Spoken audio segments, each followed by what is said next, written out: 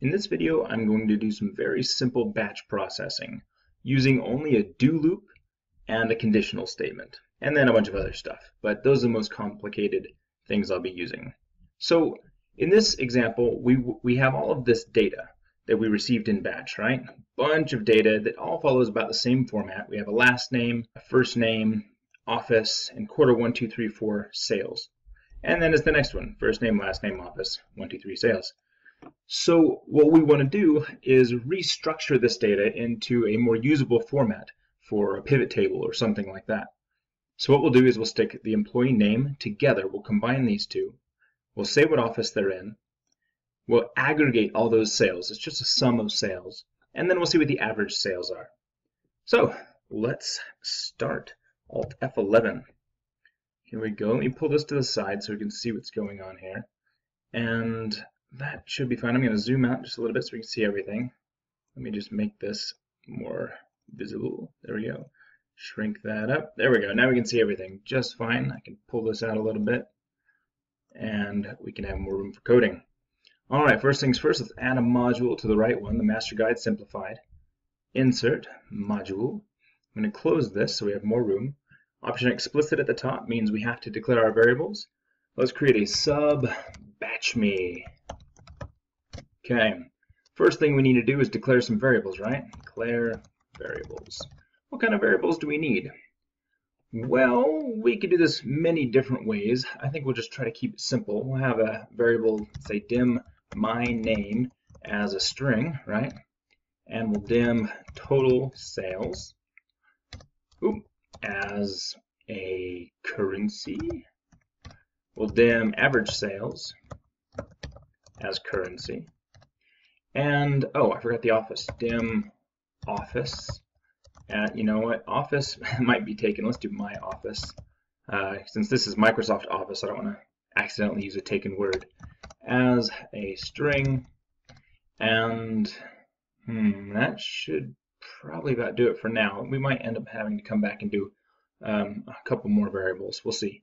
So the main thing we're doing is we're looping through the processing of each little block of data here, right? We're going to do this one and then move down and do this one.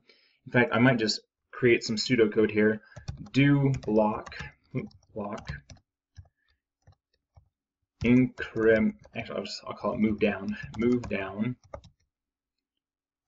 and do another. And then the idea is, let me tab this in here. Exit the do if our active cell is empty, if no more blocks. Okay, something like that. So let's start with this with a do loop. Do. Let me end my do loop down here. Loop. So the first thing we need to do in our loop is determine our exit clause. So let's do it like this. If is empty, active cell, because we're just going to use the active cell to navigate in here. It's a little slower to do it that way, but with a small data set like this, it's not really a problem. So if is empty active cell, meaning we don't have any more active cells, meaning we don't have any more blocks, then exit do.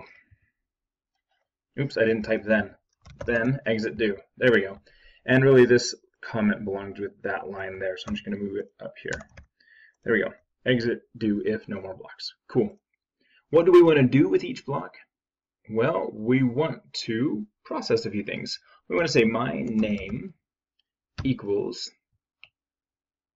active cell dot offset 0, 1. Now let me explain why. Dot value. So let's say we start at A1. In fact, we better determine that. Right here, let's say cells 1 dot activate. So we know we're starting at A1, right? And each time we go to a different block, we start right here where it says first. Well, we're going to put a name together by putting that and that together. Well, this one here is the active cell offset 0 rows, 1 column, which is what we have here, right? Active cell offset 0 rows, 1 column. Get that value. And quote, space, quote. So we're going to put a space in between these two values. Active cell dot offset 1 1. Oops. Dot value. if we offset from our active cell, remember our active cell is right here, we're going to go over to the right one and down one, and that's our last name. Cool, so that should work. In fact, if we wanted to test this real quick, we could just throw this into the immediate window. I'm just going to copy that. Let me pull this up here, paste that here, and hit enter. Ah, we have an error. I forgot to stick the other ampersand right here. There we go. Now, we should be good. Let me get rid of this.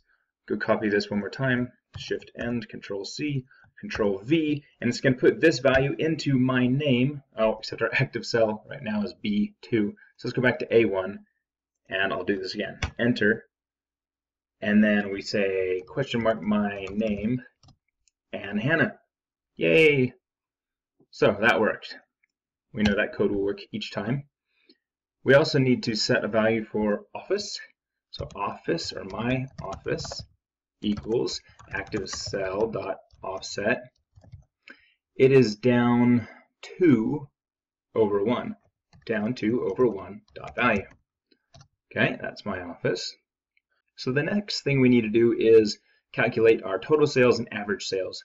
And there are many different ways we could do this. I'm going to do it perhaps the more complicated way, just to teach about nested loops. So I'm going to say do and loop.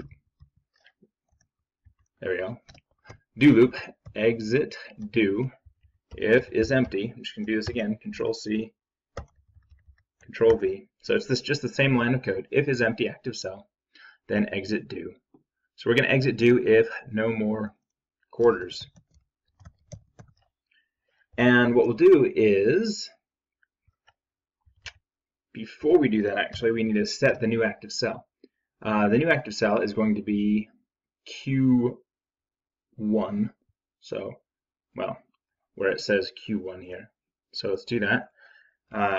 Active cell dot offset 4, is that right? 1, 2, 3. Nope, it's 3, 0 dot activate. In fact, why don't I just make my life less miserable, and I'll go over 1 as well. Dot activate. So what this is going to do, it's going to jump from the currently active cell down 1, 2, 3, and over 1. And now our new active cell is this first quarter profits, or sales, I suppose. And then we're there when we start, and we say total sales equals active equals total sales plus active cell dot value, and then active cell dot offset 1, 0 dot activate. So we're just incrementing the active cell. We're moving it down 1. So we did this do, we did the first one, and now we're going to move down to the second one, third, fourth, and when it moves down to here, it's going to say, oh, active cell is empty. So exit. It won't calculate anything. Okay. And then after it's exited, we want it to calculate average sales.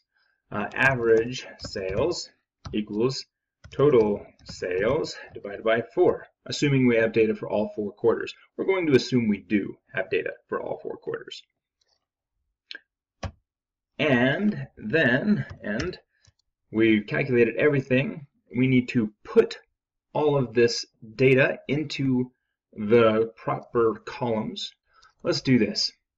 Cells my row, comma, let's see, 1, 2, 3, 4 dot value equals my name. Let me explain what this is. So I'm saying go to this location. We haven't specified my row yet, so we'll have to specify that. But we're going to go to some row and the 4th column. Well, the 4th column is 1, 2, 3, 4, employee D, and we're going to give it my row, and we'll just increment my row as we go. So let's do that. We need to dim my row up here, dim my row as integer. I doubt we'll get bigger than 65,000. And we need to set my row to start. Well, we want it to start in D2. So my row would equal 2 when we start. I'm just going to do that right now. My row equals 2. Okay, so when this starts, the first place it's going to stick data is in cells 2, 4. Okay, let's do another one. In fact, I'm just going to copy that line, Control C, Control V, and instead of my row this time, we're going to do my office. And it's not going to be column 4, it's going to be column 5. But it will still be the same row. Okay, let's do another one. This is going to be total sales. and it's going to be 6, and this one is average sales, and 7. Cool. That's pretty simple. We have a nested loop and an incrementing counter, which we haven't incremented yet. So after we're done placing all that data, let's make a note here. Increment and wipe variables. So what variables do we need to increment? We need to increment my row. My row equals my row plus 1. And we need to increment the active cell, right? Currently the active cell is here actually, because we went down one more and it exited that do. Now before it jumps back up to here to see if the cell's empty, we're down here. So we've exited this do, we're down here, we're calculating average sales, we're placing all of our data, and now we're going to increment the row and increment the cell. So the new active cell is going to be down 1, left 1, right? So active cell dot offset, offset down 1, comma minus 1 goes left dot activate. And now our active cell is back to here. Cool. And this assumes that this data is always in this placement format, always one row between the blocks. We will assume that for now. There are ways around this, more dynamic coding, but this will suffice. All right, anything else we need to increment? Nope, I think we're good. And then we'll just do it again, and again, and again. Move down and do another. There we go. So this is the move down right here. I can erase this because we captured it in this comment right here. Okay, and when it's done, let's just jump back up to the top. Cells 1.1.activate, and I like it to beep at me. Let me know it's done, just in case I'm doing other things. I can hear it. I think that will do it. Just a quick look again at the code for those who need to catch up. There it is, all of it right there. Let's see if this works. Now, I highly recommend before you ever hit the run button, always save. Obviously, always save. Also, always reset the data to the way you expect to see it when you start, which for us would be to delete this first, or this row of data right here. And also, never run first try. Always do F8, step through it. So I'm going to press F8. For those who don't have F8, go to run, nope, debug, step into. Okay, I'm going to F8 through this. Hasn't yelled at us yet. That's a good sign. So I jump to A1. If it's empty, then exit. It's not empty. Set my name. Set my office. You can see if these got captured properly. My name equals Ann Hannah. My office equals Provo. Cool. And now it should jump down to there. And we're going to go through this a few times. Ooh, we didn't zero out total sales. We'll need to do that. In fact, while it's still running, I can do this because I'm just F8ing through this, just stepping through it.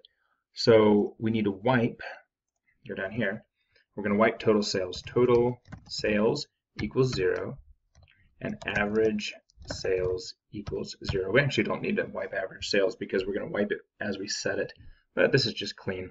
So there we go. F8, and it's going through.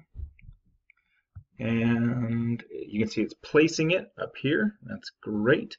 Last one, it placed it, and then it should jump down. It's going to wipe these two. It's going to loop, check to see if this one's empty. It's not. It's going to do it again. Oh, this is cool.